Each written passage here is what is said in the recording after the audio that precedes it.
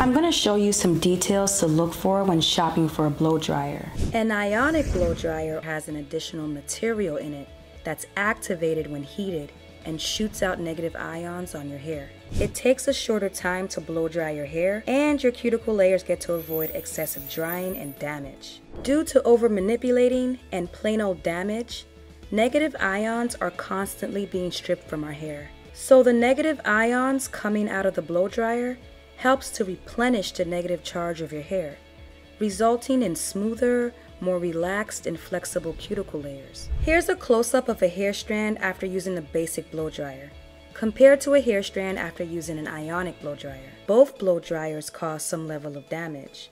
So even though the ionic blow dryer provides additional benefits, it's still very important not to overuse it and to be cautious and present when using it.